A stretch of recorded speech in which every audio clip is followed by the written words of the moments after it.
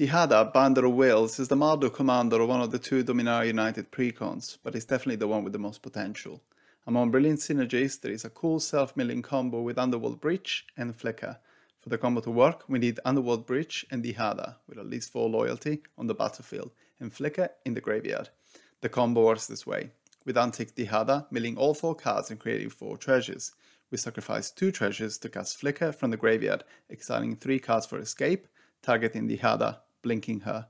We repeat by downticking Dihada again, it's a new object, until we have milled our entire library and we end up with a lot of treasures and a very high storm count. We should be able to have at least 50 cards in our graveyard. We then cast Primeval's Glorious Rebirth with Escape to bring all legendary permanents back in play. If we have a storm count high enough, we can also use Grapeshot, perhaps together with Strionic Resonator or Lithoform Engine to copy the storm trigger and double the number of copies. Subscribe for more combos and tech for Commander.